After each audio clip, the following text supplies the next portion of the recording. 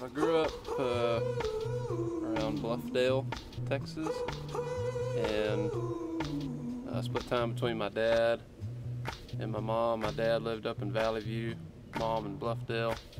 My mom got me my first guitar when I was 9. I had one lesson. She taught me GCD. She knew how to play a little bit. From there, it was just kind of you're on your own. You figure it out, and if it's something you want to do, then you'll find a way to do it.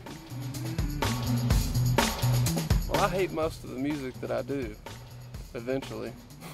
But in a sense of accomplishment, the one that's really stood out and the one that I can say that really defined my career was probably Men and Coyotes, and the place that I wrote it in and what I wrote it about, and what it encompasses for.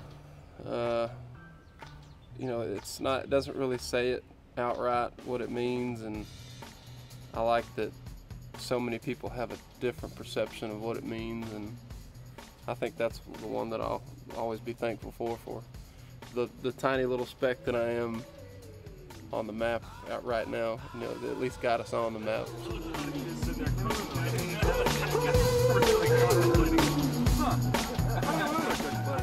For Fortress Fest, I think that it all kind of boils down to just a solid groove, and then everything on top of that is up to the listener. And we're very fortunate to be invited to that festival and be surrounded by so many blues and funk and R&B and just straight up rap music. And I think that it shows that people are listening outside of our comfort zone, and people are paying attention at least, and hopefully we'll go in and knock some doors down and make a presence. The one thing that I would like to be remembered for was just being a good man. I don't really think that my music is that important to me at this stage of my life, as it is as important to me to be a good man, a good husband, a good father,